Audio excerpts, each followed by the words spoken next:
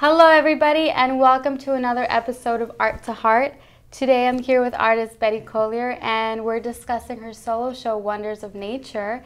And Betty is inspired by the universal embodiment of nature as well as the human figure. So tell us a bit about what's going on and what you're exhibiting this time around. Well, to start with, if you want to see more of my work, go to www.bettycollier, all one word, BETTYCOLLIER. Now, this is a small portion of the work that I've done. I started studying when I was 16 or 17 in art to be a teacher, an art teacher at secondary school. Then I did more study when I was in my 30s. That time I had a husband, 2 small children under 5, and I had to fit in study, teaching part-time and looking after 2 children, so it was a little bit of a battle. With my drawings and my paintings, they've come later in life after I've retired, and I retired at 62 and a half from teaching in a university, which I'd been there for 30 years.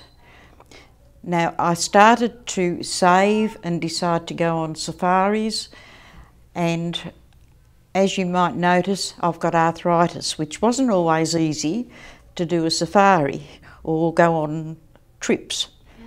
But I decided if I didn't do it, I wouldn't have that wonderful experience of seeing what's out there. So that's one of the reasons I keep pushing myself and doing what I'm doing. Now, one of the places I went to that was very, very special was Galapagos. And I was after someone to go with me. Everybody said, no, we don't want to go there. And I thought, no, this is a very, very special place. And if I don't go there, some of those animals and birds will become endangered and extinct. So I went to Galapagos, and I was the only Australian on the group, which doesn't make things easy when you're in your late 60s, 70s. And the animals and the birds have individual islands where you can see individual. Oh, wow. Yeah, they're not on the one island. Oh, wow. And some of them are becoming extinct and they've got to be very careful. So one of the islands I went on to had the Galapagos, had the iguana. Now, the iguana is, I suppose, like a prehistoric lizard, but he's quite friendly in the sense that he's not going to run away from you, he's not going to hurt you, and to me, looking at his face, I could almost see a smile on it. So that's why you've got the iguana itself. Now, if you notice, I've used very fine ink pens to try and highlight that density at the lower part of the iguana and get the rounded curve of the body. So the definition gives that feeling of having a body in the iguana, so it's just not flat. Yeah. That was one of the ones I did from the Galapagos one, the iguana. Another one I did, which is over there, was the tortoise. Now, that was a very, very special one because if we don't watch out, they're going to be extinct. What happens there, they had to have a special island for them. They had to make sure it was rat-free because the rats eat the eggs and they take so long to breed that it's getting to the stage where there's not many left. So he, once again, was something I tried to get that feeling of the shell over the top with the ink and the very fine lines. The ink itself, you buy in special pens at any art display shop and newsagents. So it's not something that people can't get. They can very easily get the pens and use them and use good watercolour paper or cotton rag. From there, I went to South Africa, and this is one of the other ones there, the elephants, and went on safari. So I was in an open jeep with a guard and a driver and 5 other Australians. And it was a very special time once again. You'd need the open jeep to get the feel of the jungle or the bush, more like savannah type land, to get the feel of what's going on. So these elephants here, they were on a little river, and the two older ones, I presume were mum and dad, were trying to get the little baby one to learn to roll over. And it was in the mud, and they're there prodding it with their great big foot. Finally got it to do that, then they all got up and they walked away. So that's why you've got the family there, and the little one had his leg sort of sitting out like that, and and I thought, oh, that looks good. So I captured that. And from there, also in South, I had the ostrich. So here are two looks at the ostrich in watercolour and ink. That was also a special time. I was given the opportunity to sit on the ostrich. Oh my! Now, I thought, will I or won't I? And I thought, I'll never get this experience again. So I hopped on a platform, hopped on the ostrich, but I wasn't game enough to go down the road. Some people rode it like a horse, but it is so wide. I thought, no, I might fall off. At my age, that's not very dignified, and I might end up with some broken bones. So that's what I've tried to give there, the curiosity of the ostrich and how they dash around and look at you. So if you look at the eyes and the beak, they're the most important things. But that head has that ducking quality. Also in South Africa, we did travelling on a bus. And one of the things we saw was the Cape Town and the bird in red, with the red breast. And in that one, I've tried to use complementary colours so that the red of the bird in watercolour can project forward with the flowers and the breast, and the landscape go backwards, so that you've got your greens and your reds to play backwards and forwards. And what would you say has been one of the lessons that these experiences have brought upon for you, not just for your art, but in general? Well, it's been important. It's opened another life for me, another challenge, another world, hasn't it? Because we live in cities, we don't realise that so many things are being endangered, and we don't realise what's out there, and we don't realise what we can do if we really want to. And that's what it's about too, isn't it? Yeah. You can sit down and not do anything, or you can keep pushing yourself. That's powerful, and it's so inspiring how you are the difference just by going out there and making those choices, whether you had support or not in your journey. So what advice would you give anyone that has that pull and is a bit hesitant to know what they can do to support these endangered species? Well, I'm not a rich person. In Australia, I get an old age pension and I don't have to pay tax, so that tells you that I'm not rich at all. I just haven't got the money, but I've got the desire and I've got the drive. And it doesn't matter what age you are, you've got to have drive if you want to keep on going. And you learn all the time, you never stop. So I hope to do more, or have more challenges, get better at my art. Now, I did a series on mushrooms, and not just two-dimensional. I did those three-dimensional so that they're also in alabaster. And I wanted to suggest that almost feeling of movement in these. These are pastel, so that I can use the pastel to give that feeling of weight underneath it, but also because of the stems themselves, a feeling of lightness. So you've got a contradictory quality about it. And they can look organic, or they can look whatever you think. So they could also be out of another world or something like that.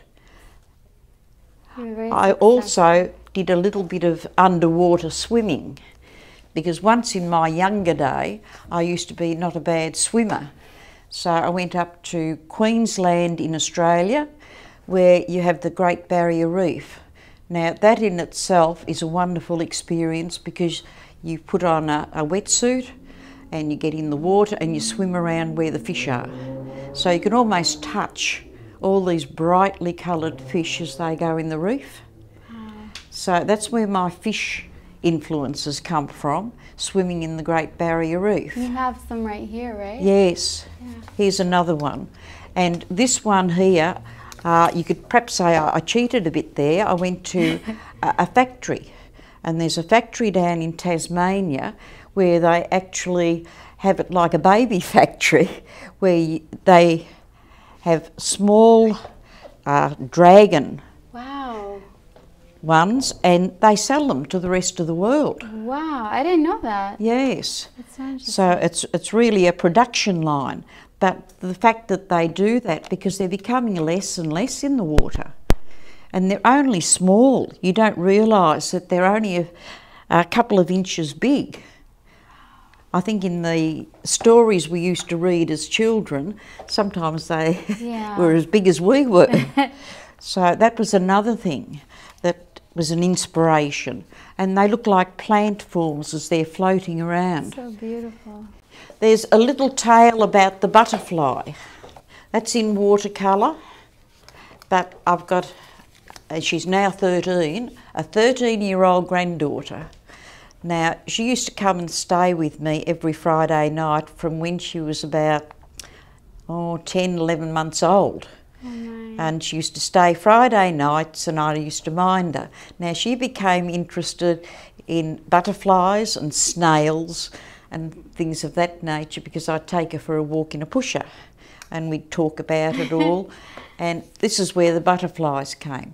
Oh. So I did some drawings of some butterflies, and gave her some, and did two for myself in the watercolour to try and make it happy, because butterflies are pleasant and beautiful and fly around, and they're part of fairy tale. They really are. They're magical Yes. creatures.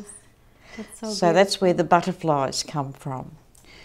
And I did a series on chooks or hens and roosters, because most people in my day, we used to have a hen house and we used to have the roosters plus all the chickens at home, and we used to breed eggs and eat the eggs, or breed the chickens and eat the eggs and all that sort of thing.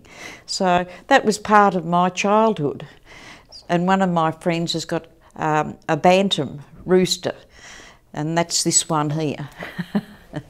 Unfortunately, there was 4 of them, but now there's only 1. Oh my. We also have foxes in Australia, and they didn't realise that if you left them roaming around, they were new out to the countryside, they didn't last very long. So they had to put the poor old rooster in a hen house or a house so that it couldn't roam around. So he's got a bit fat. He's not getting the exercise that he should have. But to me also, the roosters took on personalities. If you've ever had anything to do with a rooster, you'll know that it's got a mind of its own and it likes to dominate. Yes, they do. And that's why they've got names underneath them to go with the personalities that I've given the rooster. And to me, they're strong.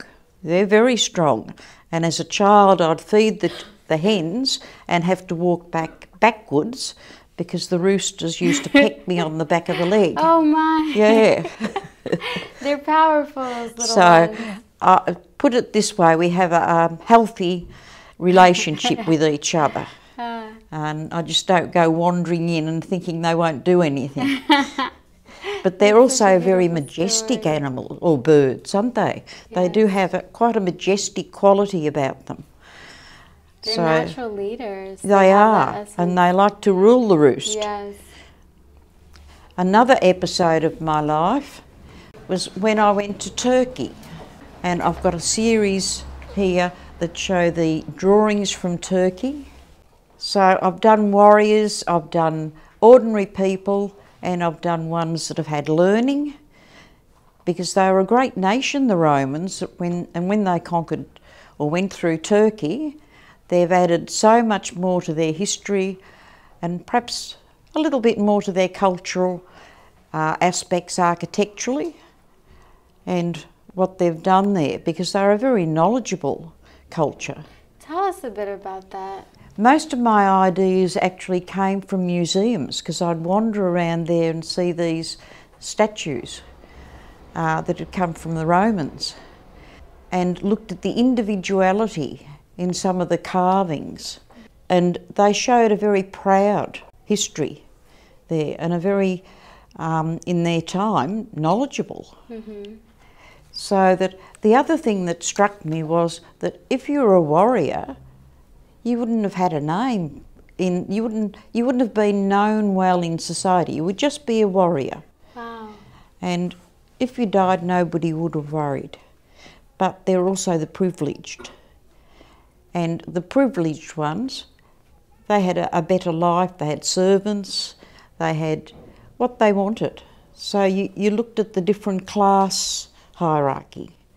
That's an interesting perspective. And that's what I've done. Now, if you look at the technique, it's been done on what you'd call cotton rag, which is thicker. It also has got a textural quality a little bit like the old blotting paper. I don't know whether you know what that is, but we used to have ink out of an inkwell and use a pen, and then you'd blot it with this blotting paper, and that's some of the quality that you would find in that cotton rag.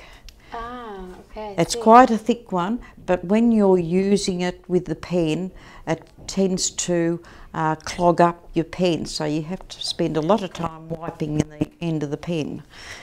But it's a mixture of ink, it's a mixture of watercolour pencil, and it's also watercolour pencil without water, because the watercolour pencil without the water is a lot softer to use. And so the paper itself has got quite a texture on it. Yeah, I see that. So that was meant to bring out that quality of being older and having an age to it. And not a lot of colour, more your light and your dark values, because it comes from another period. I didn't want colour to be an abstraction. Yeah. I wanted to be that light and dark focus to try and get a little bit more form and light coming in places that I could pick out. There's so much thought into your creative process. I love it. It's beautiful. So that's the reason for the Etruscan, or the echoes from the past in Turkey. And probably the last one here that I've done a series on frogs. Now, I've done those in ink, I've done them in watercolour, and I've also done them in wax, and they've been made into bronze. So that once again they've had their own personalities, but there's a story behind that too. Because as a child we lived on the outskirts of Ballarat, which is about 120 miles from Melbourne, and I was allowed to roam around pretty much as I liked. And there used to be waterways, ponds as we used to call them, and I used to collect tadpoles. And my mother very kindly lent me her pie dish to put the tadpoles in. And I used to watch them grow up, slowly lose their tail and grow legs. And that used to fascinate me as a young child. Now, as I've got older, the frogs have become less and less. So it's something that I've noticed quite dramatically. We haven't got the environment to sustain the frogs we had to. So that's why I've done a series on the frogs. But to me, they've also got a lively personality too. Yes, they do. And my bronze ones, which are on my web page, they've got names, because we've had a few, one politician who didn't quite do as he should have done, and he's called Barnaby. I'm not perfect. And there's been a few other ones like Gollum and Igor that have taken on story characters. Yes. And that's a different technique altogether. So you've got something heavy, solid, and you can hold on to. Yeah. The owl series is probably the last one that I've been working on, and we do have an owl sanctuary near my home, but unfortunately ordinary people can't go to it.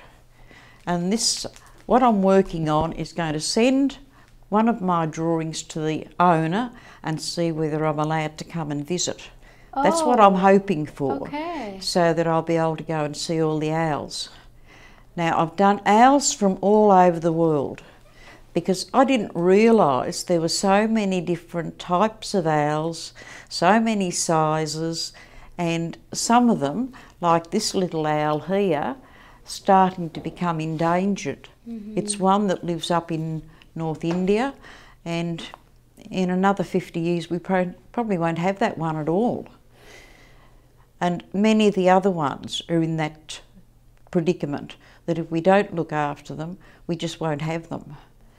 Once again, I've used the fine pens on watercolour paper, and I've tried to emphasise the eyes, because I think that's what we look at when we look at an owl, and how they can sort of stare at you everywhere. Yes, absolutely. I would like to know, what's your experience? You've told me a little bit about your creative process, so what's your experience when you're done, when you feel like you've arrived to the final result of your work each time? Sometimes I think to myself, I wish I could do better, and that's often a consideration. And then I think, well, I want to keep on pushing forward and learn a bit more, so I will get better.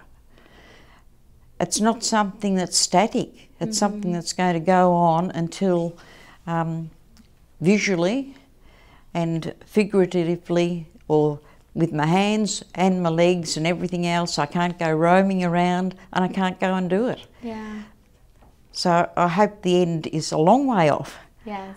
Yes. And I hope I keep developing, and I hope to be able to keep on doing sculpture, because some of my sculpture I couldn't bring over because it's too expensive to bring over. But I do carve in things like alabaster, which is quite hard to carve, and I carve in what we call Pilbara jade, which is probably technically serpentine, and I've had to get angle grinders, tools that have got diamond tips.